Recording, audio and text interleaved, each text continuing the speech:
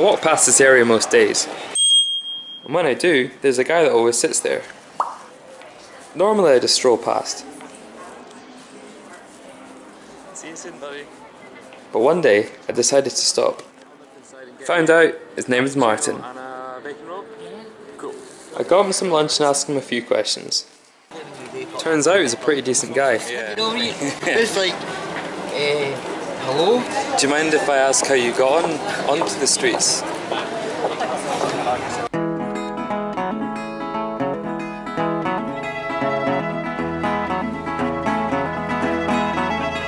I've been drooling at some mangy scraps of bread, and these hungry voices make a lot of noise inside my head. Show me the way to the rubbish dump where the bins are closing time. I've walked a mile just to catch a smile from a fish without its brine.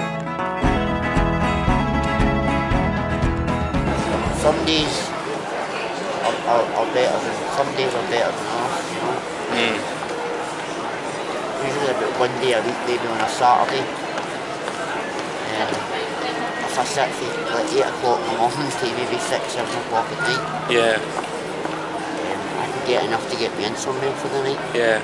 What I usually do on a kind of daily basis is I'll come out early in the day, maybe sit most of the day, and if I have a really good day, then maybe I'll take myself to the Euro Hostel down the road about 5 o'clock. Get myself in there for a night, kind of check out, kind of afternoon, you get a breakfast in the morning before you leave. So I know it's a short-term solution to the problem, but it's a roof for the night. Yeah, absolutely. It's amazing, you know. Thank you very much. Especially when you're used to, you know, collecting cardboard and putting it in for a mattress, and then starts your sleep right away. Now, on a normal day, Martin only makes a couple of quid. But I figured we could all give him a little hand with Martin's Worldwide Collection Cup.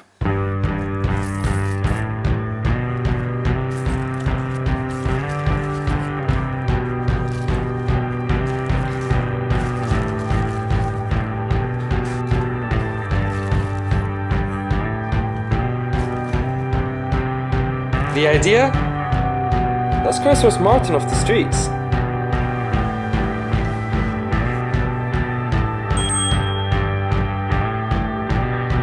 To donate, visit Indiegogo.com and search for Martin's Worldwide Collection Cup.